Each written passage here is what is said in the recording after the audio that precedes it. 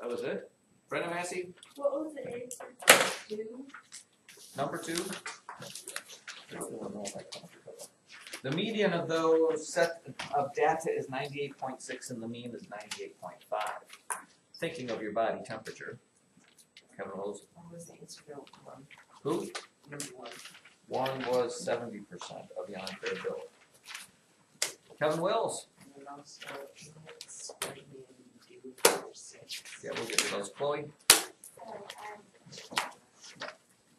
Are we at the explaining how to do part of it? Yes. Do we have the part where you have a blank piece to jot yourself some notes for Mr. Test? Is that what we have, Daniel? Or am I just going to stand up here again, Danny, and talk to myself mindlessly? The mindless banter is terrible.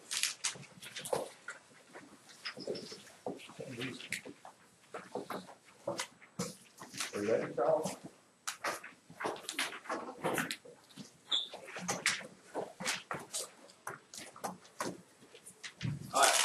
Let us get this thing done. I wish there was a way I could off-center this. Put it more over here, away from the bowl. Chloe, what you got? Number 11.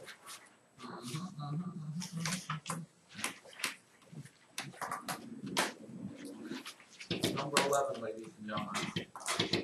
It was a popular one on most people's Christmas cards.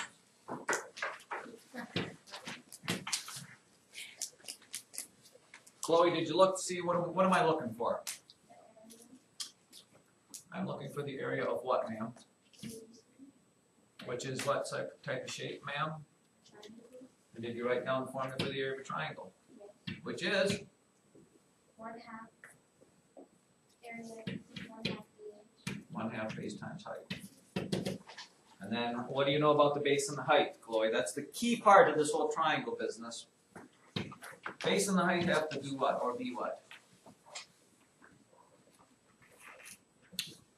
Notice it didn't say length times width, it said base times height. Remember, base and height have to be? Right, so you always, when they ask you for area of a triangle or even area of parallelograms, because parallelograms are base times height, you need to find where the shape gives you the square corner. See Mr. Square Corner? That is the key, because those two things that form that are the base and the height. So the base and the height are this and this. This is not the height. That's usually where people go wrong, because you go wrong. So note to self, don't do that in the future. So it's 1/2 of 10 times 7. 1/2 of 70 is 35. And that's why the reason for this was 35, whatever we in inches squared. So Chloe, on tomorrow, when you take the test, you will not do that because you know. And the same thing, we might as well do number 10.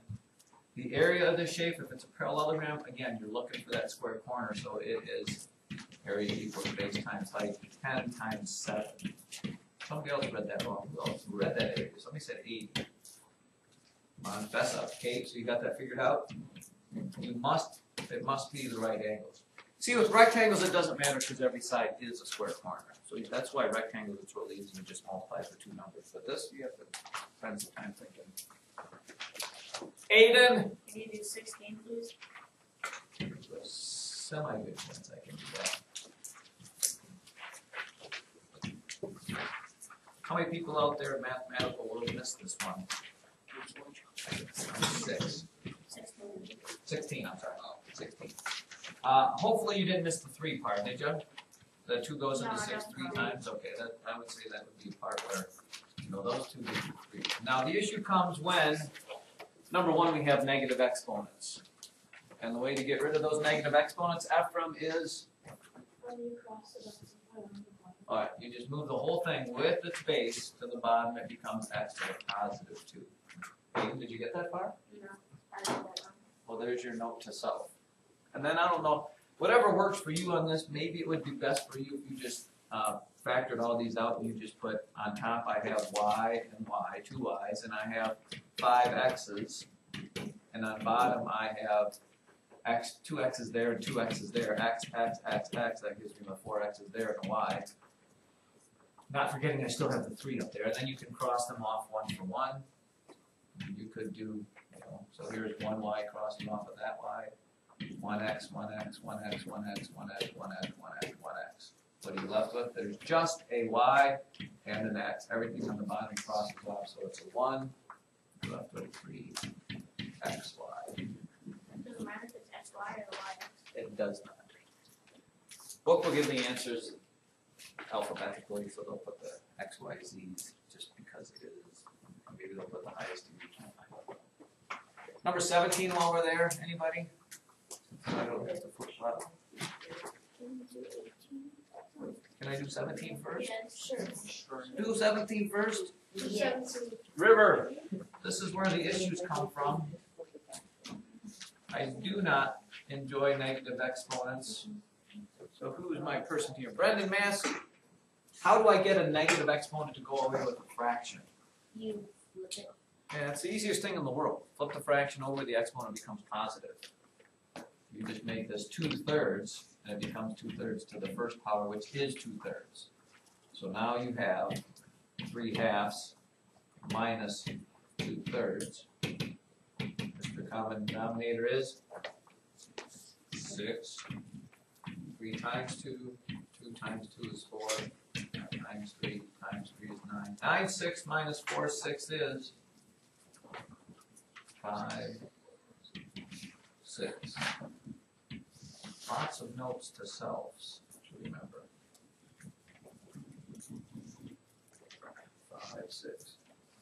And then Olivia said, let's do number 18 while we're standing here in the big jungle. I know where you went wrong with this one. How many people got this one wrong? Be proud, raise it high. Ellie, you got this? Correct? Very good. How do you multiply scientific notation things together? Sam, the rule is? First you multiply the first third by the first. Yeah. Multiply the two lefts together, that's pretty easy. That's 12. You're going to write down your times 10. And then what do you do with the exponents when you multiply in scientific notation? You add them together. Hopefully you get this. What do you get when you have -4 and -3? 4 negatives, 3 negatives gives you 7 negatives. How many people put that as their answer? And then Brendan, why is it wrong? This is correct up until this point. It's just incorrect because it's like a non-reduced fraction. You need to put this back into scientific notation, which means what has to happen? You need to move the decimal here to there, make it 1.2. And here's the other tricky part to that. If you make this 1 smaller, you have to make this 1 larger. -7 plus 1 is -6. 7 negatives, 1 positive. 6. How many people got that right?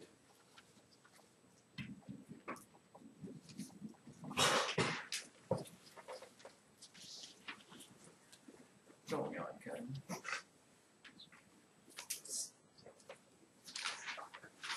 I'm not sure which one his hands are up. Charles. Can you do number 8? 18, 8, 5, what, 8? Charles, what did you get for an answer for number 8?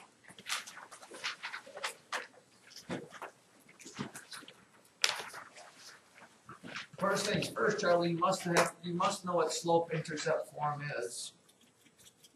Brady Sovereign, what is my generic form of slope-intercept? Y equals what?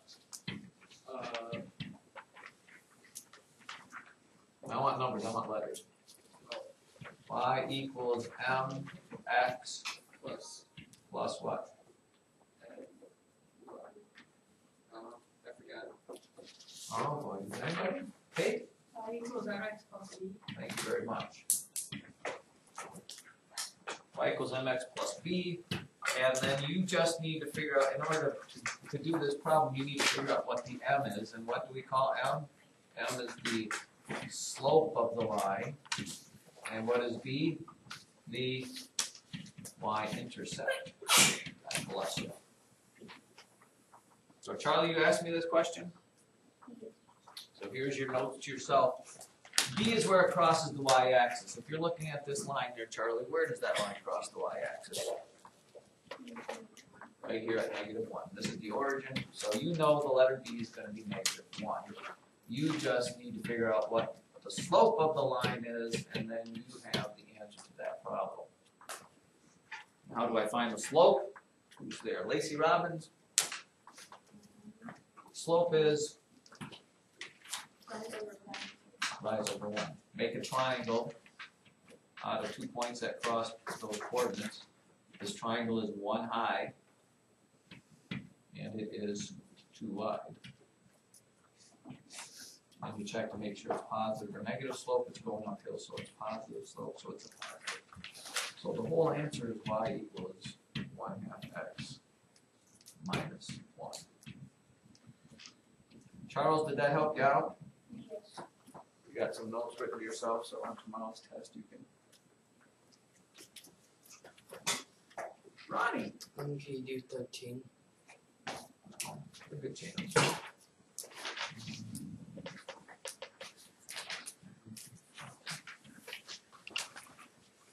Ladies and gentlemen, problem number 13 causes us great confusion and issues because it's not on your sheet. We don't do 12s on there, but you are smart enough, you're strong enough, and you're fast enough to be able to do this. Ellie Norquist, how do I change 5/12? I would change it well, it doesn't really matter per se first. What, Ellie, did you get it right? What did you do first? Why did you do that? Did somebody tell you to do that? You can change anything to a percent. Ellie multiplied by 100. If you just multiply anything by 100%, you will change it to a percentage. What do you get if you multiply this by 100? You get 500 over 12. And that will be your percent if you divide it out. Ephraim's scared of division, apparently, because he gave me the big beady eyes on that.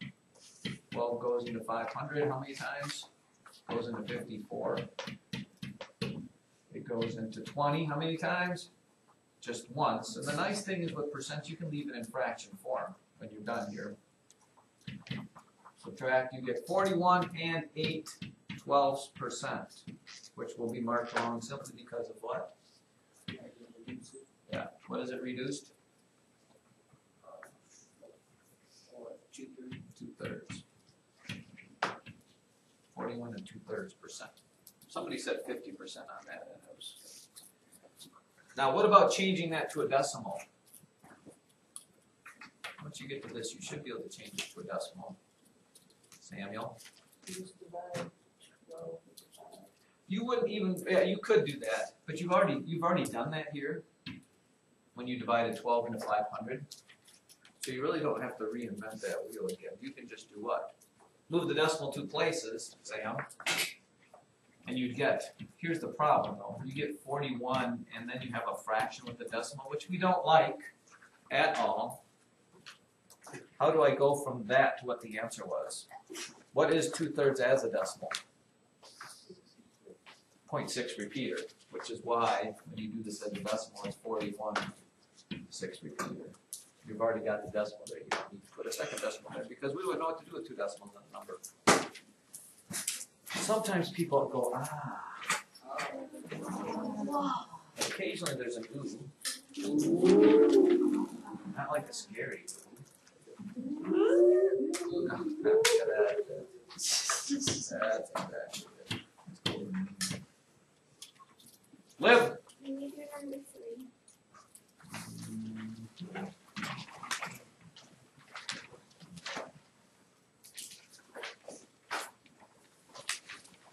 Did you draw the pictures, sir? Yes.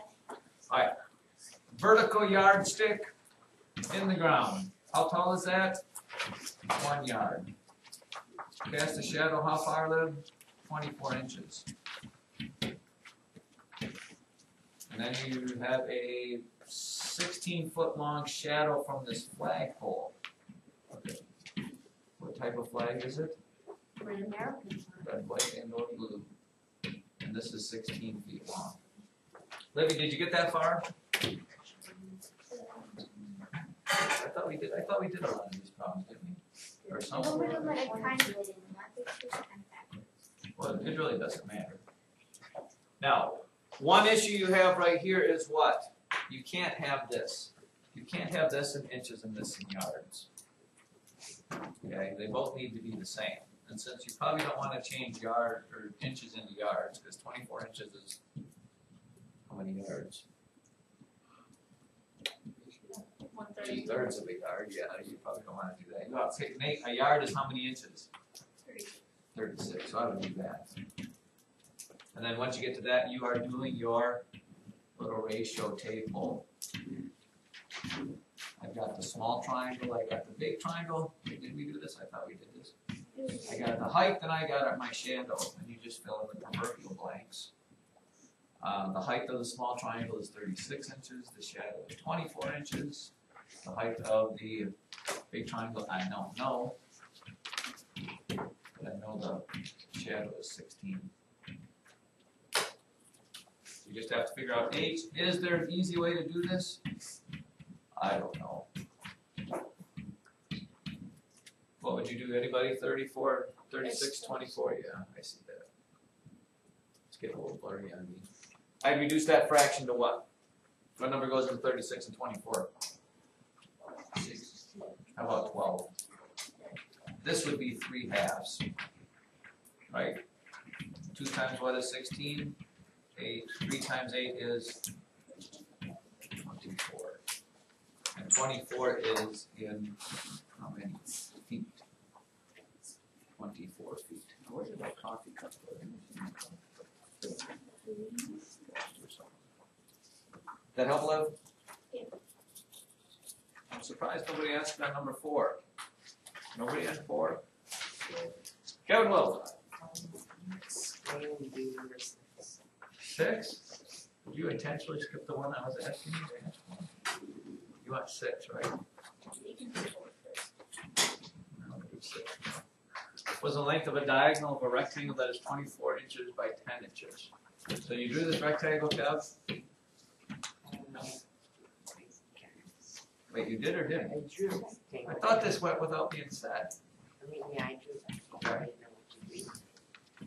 You know what a diagonal is, sir? Huh? Diagonal is what? Line that goes through opposite corners. Here's a diagonal.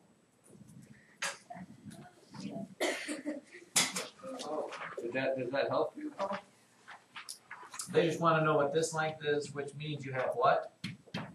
A 10-24 right angle triangle. Is there a Pythagorean triple that is a 10-24? Some of the little birdies in the sky.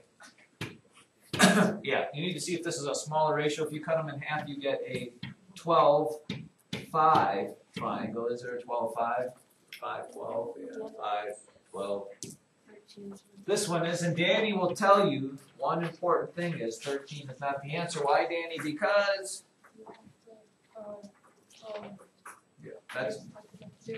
since you cut these in half to get to the small one, you have to double it to get to the big one.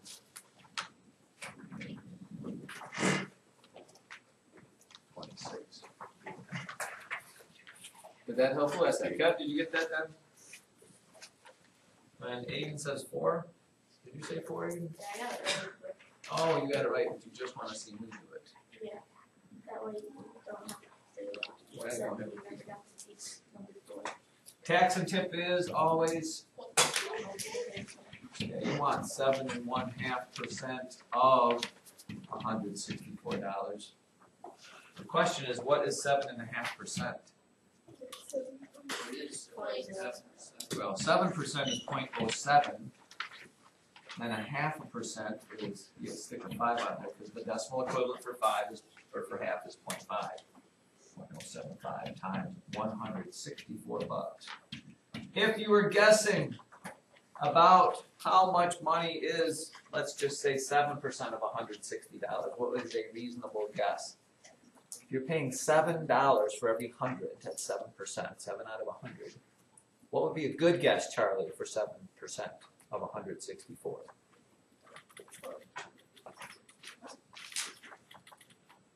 Charles, what are you thinking? $7 for every 100 that you pay in tax, because it's 7%. But you're paying 100, so you have $164. But what's a good guess? It's just a guess, Charlie. You can't be wrong unless you say $700. That would be probably wrong. But, huh? Charlie says $12, and I'm gonna say I think that's probably gonna be close. $164 times 0.075 is 22, 32, 3, 8, 0, 28, 2, 14, 44, 11. Charlie, did you do this before?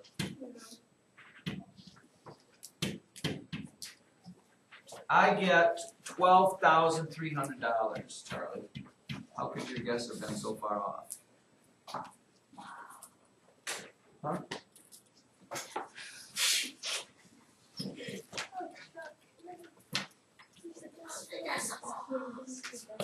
Oh, I didn't move the decimal. How many places, Charlie? 3, yeah. From here to here. So it's $12.30. Just checking up on you, Charlie. Checking up on you.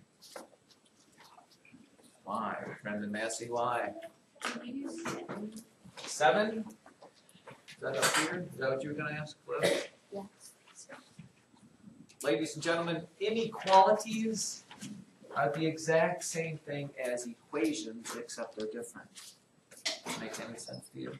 Sam, you solve it the same way. I need to get x by itself over here. So how do I get rid of an adding 2? You subtract 2. And watch, it's just that easy. If I subtract 2 from 3, I end up with a big fat 1. X is less than 1. I'm not sure how it could get any easier than that. Add 1, you need at least to put the number there. Why is it not a closed circle? Because it doesn't have an equal sign under it. And it's all numbers less than 1, so it goes this direction. Which again, let me reiterate. Notice how this and this have the same direction, shape, and everything. Mr. Kevin Wells. I already did that, didn't I? What? 12. Did I do 9? I thought I did 9. No, I did. You want 12? Yeah. Wait, did I do something wrong? I hear whispering in the background. You said if the line is. Are we talking about whether we should plant corn or beans this year? Is it the every other year rotation? This is beans, Some isn't people it? do that. Oh, you don't? You go corn on corn? No, but some people do corn. We switch, not all of our, we don't just have corn one year, we have corn and beans. That way if the corn prices are horrible, we still have beans. So you plant one row of corn and what? How does that work in the planter? You can't put corn and beans No, in the one same field planter. is corn, the other field is beans. You ever try doing one row of corn, one row of beans, just to see how that would look? No, that'd be horrible because combine, don't have one more time. But you said if the line is under the greater than sign, then you have the closed circle, right? Yes, Okay, that's not. that means equal to. Line under, could be that or equal to. Wait, where did it, am I missing the shape? Is the shape up here? Yeah, it says 10. No, how am I supposed to do all that? Oh, no. Top. These people are not thinking. Just send it to me. The 2? If the measure of angle B, ladies and gentlemen, we talked about this a while ago and it doesn't come up a lot. If the angle B is 61 degrees, let's just pop that bad boy up and look at it. We talked about the characteristics of a parallelogram are these. Number 1 rule is that the opposite angles are equal. If this is 61 degrees, this is also 61 degrees. And then how would I figure out what this angle here is or this angle here is? There's a couple different things you can think about. Number 1, in any 4-sided shape, the inside angles have to be 4 sides. Think of a rectangle. If you have 4 90-degree angles, how many degrees is that? This thing here also has 360 degrees. I've already used 122 of them, which gives me what? I don't know, 8. 238 degrees. Wait, that ain't right, is it? Divide by 2. Yeah, and they both have to be equal because they are opposite, so you could divide them by 2. Is there another way, 119 degrees, is there another way that you would know what those are without doing that? In addition to opposite angles being equal, there's also a relationship between these adjacent angles. Angle A and angle D are what we call, they're called supplementary. These two angles have to be 180 degrees. So you could have just taken 180 degrees minus the 61 degrees, and you get your 187 degrees. So many notes. Oh, we got 10 minutes left. Did I do something wrong? Sometimes that happens. Yes, ma'am. Number 10? We did number 10. We did. I said, but as I did 11, which was a triangle, I said you also use in a parallelogram. That right angle tells you two lines you multiply together, 10 and the second base times cut. Have to form right angles. Ellie Norquist. 15. Oh, let me do that. Book always tries to trick you, ladies and gentlemen. First of all, this, anything to the 0 power is? Ellie? Did you put 1? Ellie? Is that a yes or no? She said yeah. How about 3 to the 1st power, Ellie Norquist? 3. 2 to the 2nd power? 4. And 1 to the 3rd power. Well, there's a negative in front of it, so it's a negative 1. Did you get negative 1? So I will tell you, looking at this, Ellie, you have a positive 1 and a negative 1. They're a wash. They go away. So you're just left with 3 plus 4, which is, although we probably should stick with order of operations, right? And go from left to right. It doesn't make any difference, but it's all the same. Here, 3 plus 1 is 4. 4 plus 4 is 8. 8 minus 1 is 7. Oh boy. Look at this, all in a nice little row here. The rest of you got all the rest of these right. We got Charles. Can you do number 5? I wonder if I didn't already do it. 2, 3, 4, 5. Oh, is this a speedometer? The speedometer on Murray's car shows that the speed of both miles per hour and kilometers per hour. Using 1.6 kilometers as an equivalent for 1 mile, find the mile per hour rate that is equivalent to 80 kilometers per hour. Wow. Charles, this is what we call what? This is a unit multiplier slash conversion ratio thing. Why is this not going smaller? There we go. Charlie, when we do these, the most important thing is what? Help me out here, Charlie. When we talk unit multipliers and conversion fractions, what's the most important thing? Labels. Thank you. Did you use labels? Yes. All right. So we started with this. This is what we start with, right? Which is what? 80 kilometers, the word per hour. Did you start with this, Charles? Is that what I'm given? 80 kilometers per hour. Now, Charles, what do I want to change it? I want to go from kilometers to hour to what per hour? Charlie? Miles. Miles per hour. So what label has to change? Kilometer. So where do I have to put it? On the bottom. Where does it go? And miles go on top. Do you, Charlie, know how many kilometers are in a mile or how many miles are in a kilometer? No, but it tells you, does it not? Yes. Right here, what's this say? 1.6. Yeah, 1.6 kilometers is 1 mile. So where does that go? The 1.6 goes here, is 1 mile. And then look what happens. Through the beauty of only mathematics, what am I going to do? 80 divided by 1.6 miles per hour. I'll do it over here. 80 divided by 1.6. By the way, you're going a lot faster in the metric system. You get to go like 100 miles an hour in the metric system, or 100 kilometers per hour, and that's not that fast. So Charles, I move this over, decimal goes way over here. 1.6 goes into 80 what?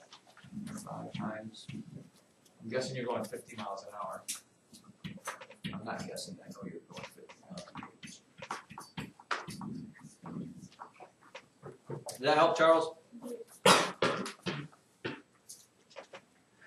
Olivia. Number 20. Number 20. Oh, you know why I like asking this one? Anybody know why I like this one? Because I get to ask for the 23rd time this year. I'll tell you what. Yeah, at the end. So, did you flip them all at the end? Alright. So what the first thing I get rid of is adding 3/4, and the opposite of that is subtracting 3/4. I do that on both sides. I end up with, what is 3/4? 6/8. Did you? So you got 3/8 here, 11? And you got that equals 7/8 x? And then you did flip and multiply? Huh. And it was 8/7? This was 8/7? Uh-oh. Apparently we've come to an awkward time stage. These go away, you're left with x. These actually cross off and you're left with 3/7. 3/7. Actually equal 3/7. Did you like keep it the same and multiply?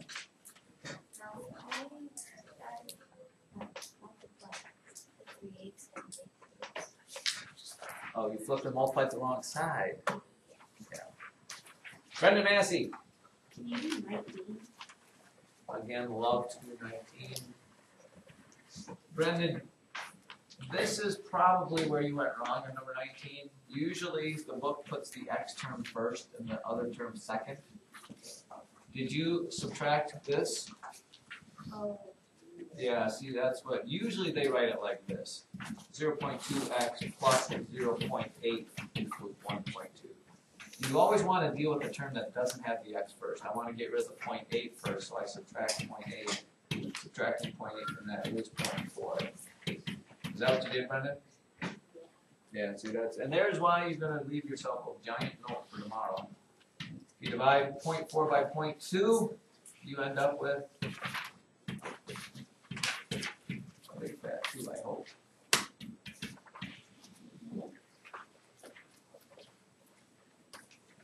Yeah, just about all. Charles! Number 1. Right off the bat, number 1. Did somebody say something about number 1 before? Charlie, did you give yourself a little percent box, sir?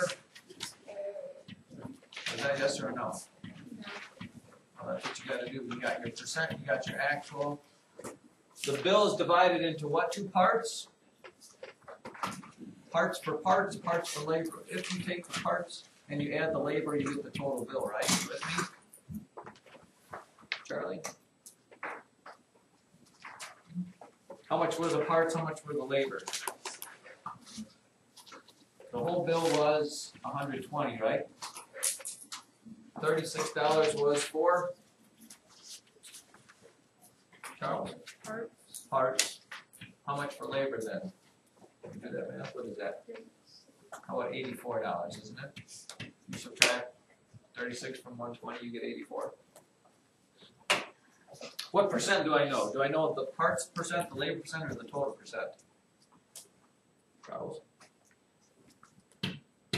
What's my total percent always? Right. And then what am I asked for? I want the labor part. I want this part right here. So what number over 100 is 84 over 120? Charlie, how am I going to solve that one? Any ideas? Anybody? I'm on this. This one looks like it's a little too deep for me. Brendan? No idea? What? Sam? What would you do if you were doing this? Sam? What? Did you ask? I said, how am I going to do this problem? It's too hard for me. Reduce 84. Cut them both in half, what do you get? 42 over 60? That doesn't seem to help me much. And then later reduce it again. What goes into 42 and 60? 3. How about 6? Yeah, we get 7 over 10. Oh, that helps me. So instead of this part, I have 7/10. How do I go from 10 to 100? Multiply by the Amazon Smile. And 7 times the Amazon Smile is, is it just me? Charles, did I lose you? If you didn't like to do that, you could just cross multiply and do the cross products thing, but to me that seems a bit on the more complicated part there. 30 seconds or less. Charlie? Can you do number 2? Yes, ma'am. I didn't do 2 yet, but what part of number 2 didn't you get right, Charlie? Bro. So you added them together and divided by 1, 2, 3, 4, 5 and did not get the right answer? I'm gonna have you do that again because I think that's something you can probably do. The second one they asked you for was the median. What important thing, Charlie, do you have to do to find the median of numbers? Put them on these. Did you? Yes. You did? And you still got it wrong? You did this first? And this? And this? I'm gonna do this, Charlie, because I'm not sure how you could get that wrong if you did all that. You actually did this, and then 99.0 and 99.2. You have those 5 numbers, Charlie. What number's in the middle, sir? 98.6. And was that not what the answer was? I thought you said, What's up? I thought you said Did I say 98.6? that's wrong. Charlie, I can't change the hearing aid. What? So that's what I got. I got it wrong. Aiden, stop, right? All right, boys and girls.